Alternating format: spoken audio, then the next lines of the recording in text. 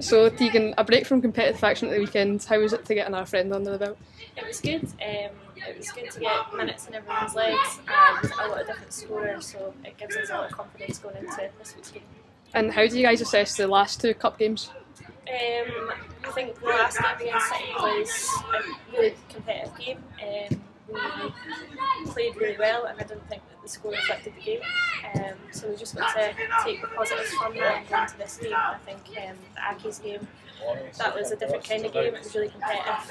It came in two halves. And I think that the score overall probably reflected the game because we underperformed in the second half, but got the point. And how motivated is it that you guys can still make the quarterfinals? Yeah, I think it'll be a challenge, but I think we've definitely got it in us if we just analyse our previous performances and go into it with a lot of confidence. I think that we could get into it. And how have you guys prepared for Glasgow Women at the weekend?